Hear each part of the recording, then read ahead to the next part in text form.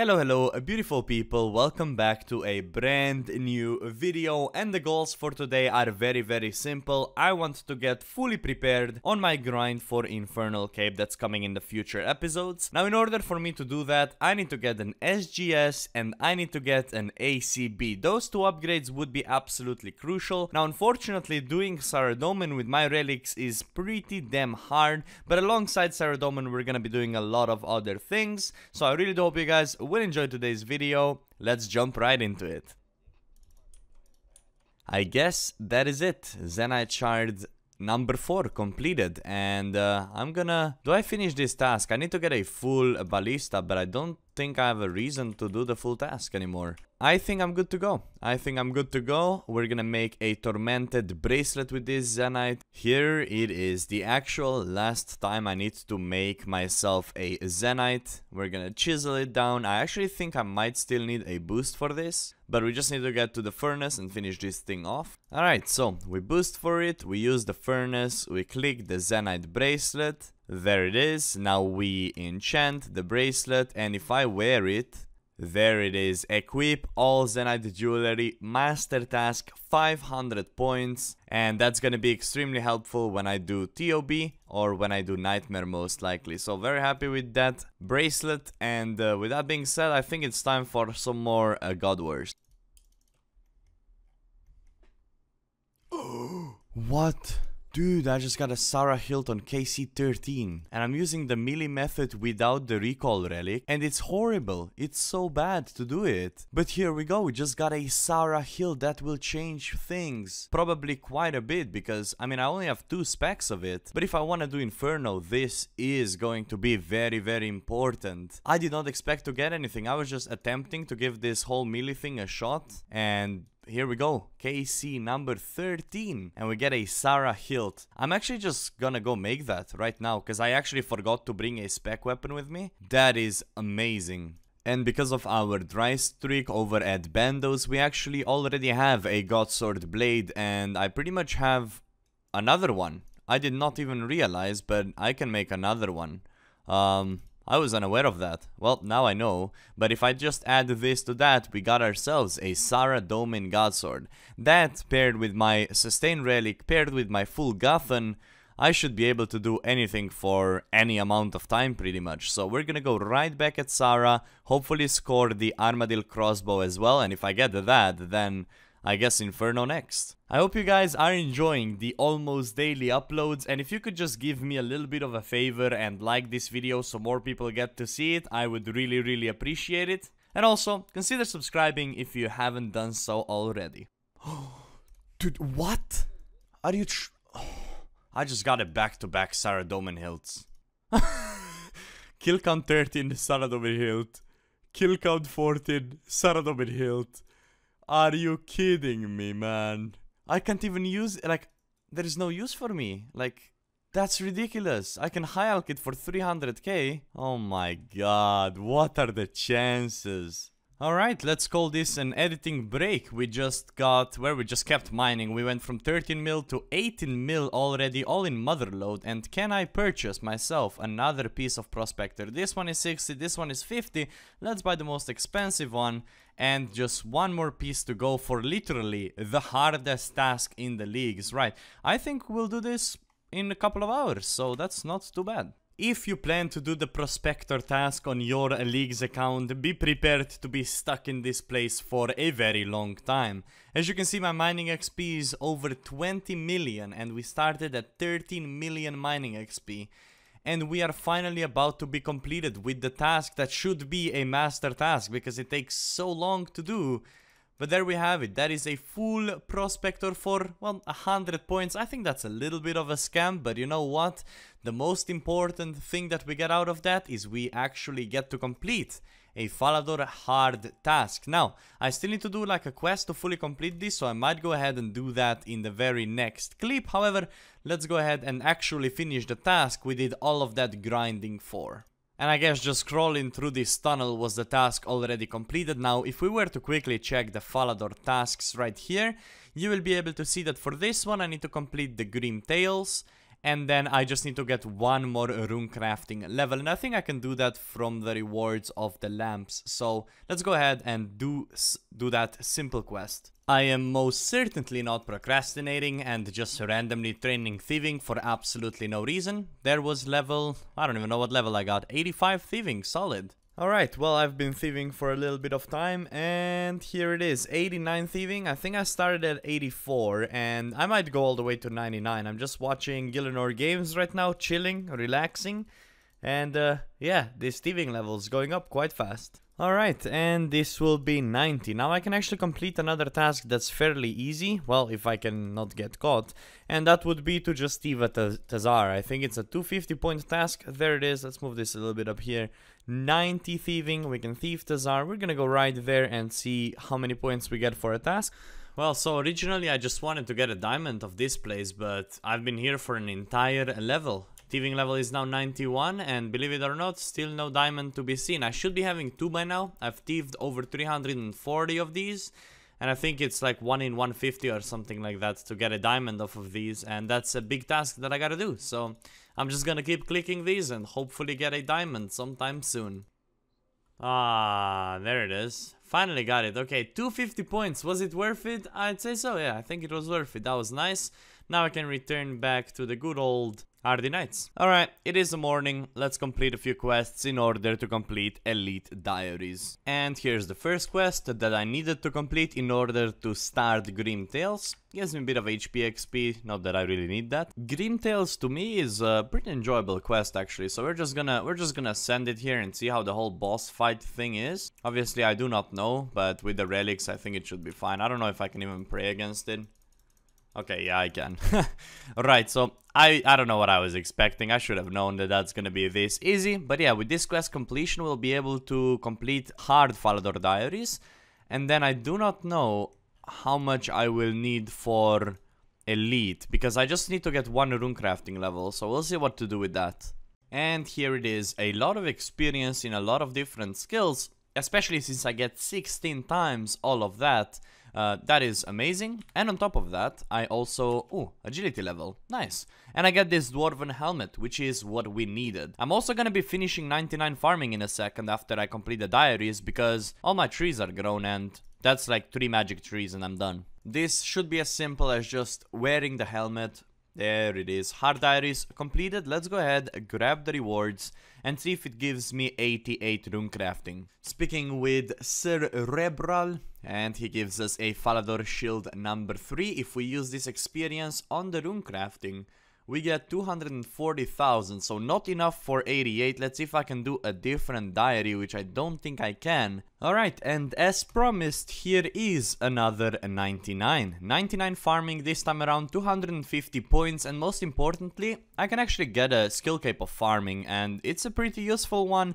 It increases my yield when I do herb runs and whatnot, so I'll go ahead and buy that right now. And my favorite thing about this is when you look at the right part of my skills, look at this, they like nicely flow, 99s into 99s. Fletching is probably gonna be my next one. Thieving, very simple, 99 to get. We are going to go for max on these leagues, and look, it looks nice, like you can actually make like a nice line of just 99s. I'm very happy with that. Right, let's get a cape real quick. Now this is not going to be the end of the farming training. I will be going for 25 million for some extra points. But there we have it. This is the cape. We all know it. We all love it. And yeah, I think right now I will start taking myself Fossil Island Wyvern tasks. Fossil Wyvern Island tasks. Anyways, Fossil Wyverns, because they will drop me small, medium and rare fossils, and I can use those to get kudos in order to finish my Varrock diary, and I can also get a visage drop. Alright, I've been fairly busy, so I decided to just fish for a while, and with up to 40 million fishing XP, but also 88 agility. So if we look into how much XP, well, this is not gonna show all of it, but I get about 160k agility XP completely AFK an hour, alongside with obviously strength and fishing, but I don't care about strength and fishing XP because both of those skills are already over 25 million. However, getting passive free agility XP when busy is pretty solid. I think it's time to go do some PVMing now though. Alright, well, let's hope that today is the day when we finally get our hilt. We start on KC number 377, and yeah, we just need a hilt from this place. We have a bunch of everything else already obtained. I got a rune square shield, and I have a feeling that this is really rare, because that's the first time I've seen this drop in 390 kills. Oh man. Alright, well, we get a God Sword Shard 1. Oh boy, 413k KC. I mean, not K, 413 KC, and we get that. So I really hope I can get this healed before 500, because after 500 KC, you're basically just wasting time killing bandos. But I really want the BGS. It's just such a useful item. And here is a God Sword Shard 2, same trip of a minion this time around. Yeah, I think I might need just the God Sword Shard 3 and then I can have 4 blades. Or maybe that's my 3rd blade. You know what? I'm not even sure. Alright, well, I got my food. We end on 440 KC. Could be going for a bit longer if I wanted to. We got a God Sword Shard 2. We got a God Sword Shard 1. But now I think I'll go kill some Abyssal Demons, get an extra whip. As you were able to see, we did use our last whip earlier, so I'll just use my Hasta to kill some Abyssal Demons, and then if I get a whip, I'll just use whip. I'll probably go for 1 or 2 whips, and then we'll move on to probably finish off the 500 General Grardor KC. Here is the blade situation. We do have an SGS, we do have a ZGS, and we have 1 full blade completed, which I could make, I guess, a 2nd SGS, but I don't want to do that. So all we need is God Sword Shard 3, and we can have 1 of every God Sword. And that will be very nice. Here we go, we finally got a whip, so now we have 1 extra spare and 1 full tent. I'm gonna finish this task, maybe we get another one. I just got an imbued heart! You're joking me, let's go! Okay, there we go, we got it. Boom! Perfect. Lovely, right, that is, what a timing that is. Okay, 60 left on the task. We got what we came here for, kind of. Not really, but we got a whip, we got a heart. The only thing missing from a superior is now a dust battle staff. Surprisingly, that's the last one we still need. Alright, I found the place for our heart. We put it right here next to our Sanguinesti staff. It's gonna come in pretty handy when I camp over 1,000 Kraken kills for all the tentacles that we'll need.